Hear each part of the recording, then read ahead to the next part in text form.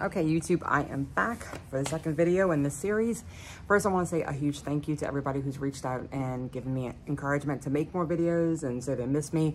It was really sweet. I really appreciate it. It's very touching, and it's nice to see how this community comes together and kind of circles the wagons when they see a friend in need. So I really, really, really appreciate that. This video is going to be kind of an explanation about why I even decided to come back and make some videos. And it's about accountability. So I'm going to title this video something like The Shame of Accountability. What I have noticed is over the last few years, well, I guess I've always kind of known this about myself. I do better when people are watching. I make better food choices when people are watching. My exercise is usually kind of is what it is, but food wise, I do better when people are watching. And I really don't like that about myself. It's something that I feel like some shame around. Like, why can't I just do the right thing because it's the right thing to do for me?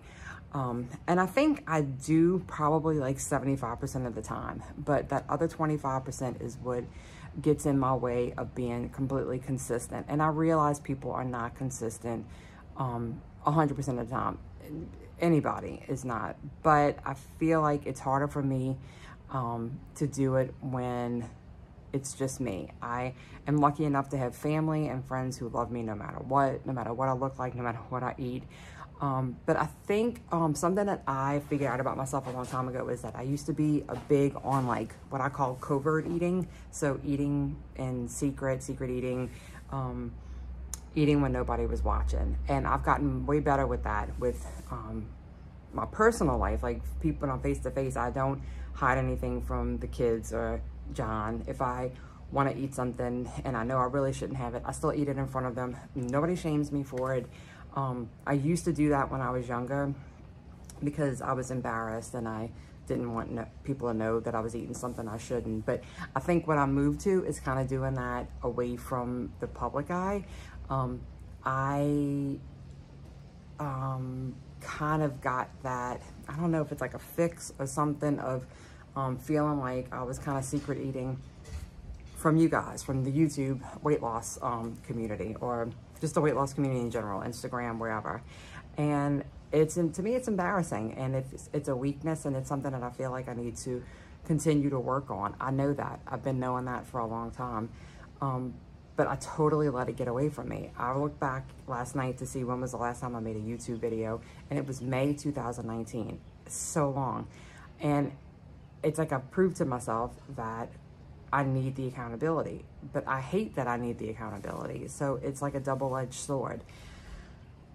So I'm back because I want the accountability. And it's not that I think people are judging me, but I always want to be seen in the best light ever. I want to be seen as somebody who is a hard worker and committed and successful. And I do know that I'm still successful from my weight loss surgery because I'm still down, like from my highest, like way prior to surgery, I'm still down like 100 pounds. And then from when I started before surgery, I'm still down 80 pounds. So I still feel successful as a weight loss surgery patient, but where I struggle with is the mental part. So there's a lot of habits that I've put in place, and I stick to, like the exercising and taking my vitamins and things like that, that have just stuck. But I can see that when nobody's watching, I will allow myself to have things that I know mentally I shouldn't. But I guess emotionally, for like comfort and stress relief, I will allow myself to have it. And then I get mad at myself for having it.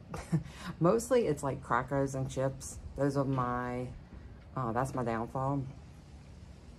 I've pretty much stayed away from like sweets and potatoes and rice and all that kind of carby stuff, but it's like the crunchy stuff is what the thing that feeds my emotions, is something that I can just mindlessly munch down, and it's, yeah.